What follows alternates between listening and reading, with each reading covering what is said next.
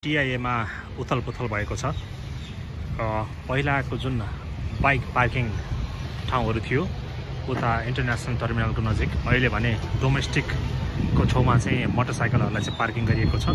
र पहिलाको जुन यो स्थानबाट चाहिँ हामी बाइकहरू पार्क गर्नको लागि इन्ट्री गरिन्थ्यो त्यो बाटो चाहिँ अहिले रोकिएको छ। पहिलाको आन्तरिक टर्मिनल भवन चाहिँ अहिले डिपार्चर भवन मात्रै भएको छ र डोमेस्टिक डिपार्चरको लागि मात्रै यो बिल्डिङ प्रयोगमा ल्याइएको छ। र नयाँ डोमेस्टिक तर्फको अराइभल बिल्डिङ भने अर्कै ठाउँमा बनाइएको छ।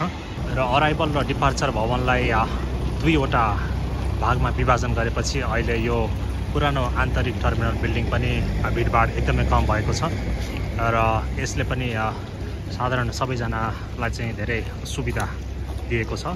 र पहिलाको जस्तो एकदम भिडभाड पछाड मछाड छैन यस आन्तरिक टर्मिनल भवनमा। अहिले यो पुरानो भवन चाहिँ डिपार्चर भवन मात्रै बनाइएको छ। र डोमेस्टिक टर्मिनल बिल्डिङको अगाडि अहिले चाहिँ पिक एन्ड ड्रप सिस्टम जस्तो बनाइएको छ। र मानिसहरू चाहिँ सरर आफ्ना मानिसहरूलाई चाहिँ डोमेस्टिक डिपार्चरतर्फ ल्याएर यहाँ छोडेर आफै यही बाटो भएर एयरपोर्टबाट एक्जिट गर्न सकिन्छ। र नयाँ डोमेस्टिक अराइभल बिल्डिङ चाहिँ अगाडि हामी देख्न सक्छौँ। अब र डोमेस्टिक अराइभलको नयाँ बिल्डिङमा अब अर्को कन्भेयर बेल्ट पनि राख्न लागि छ र निर्माण कार्य हुँदैछको साइन पनि छ यहाँ।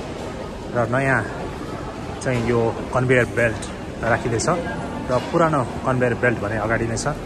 यो हो TIA को अत्याधुनिक नयाँ डोमेस्टिक अराइभल बिल्डिङ। र यसरी अहिले दुई ठाउँमा चाहिँ बिल्डिङलाई विभाजित गरिएको छ। त्यसले गर्दा नि अहिले भिडभाड अलिक कम भएको छ TIA मा।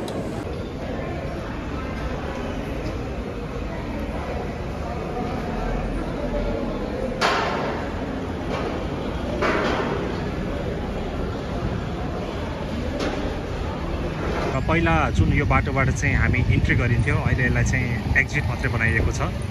र एयरपोर्टबाट भित्र छिरेपछि सररै उता डोमेस्टिकबाट घुमेर डिपार्चरतर्फ मानिसहरूलाई चाहिँ ड्रप गरेर अथवा अराइभलमा यसरी पिकअप गरेर सरर वान वे भएर इन्टरनेसनल टर्मिनलतर्फ नगई सिधै यसरी नै एक्जिट हुन सकिन्छ डोमेस्टिकतर्फ।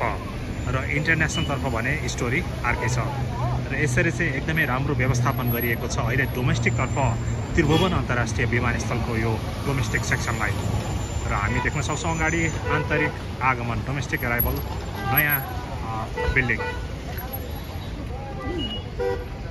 र डोमेस्टिकको लागि पार्किङ यसरी राखिएको छ। ट्याक्सीहरू यता छन् डोमेस्टिकको लागि। र यसरी एकदमै राम्रो व्यवस्थापन गरिएको छ अहिले TIA मा।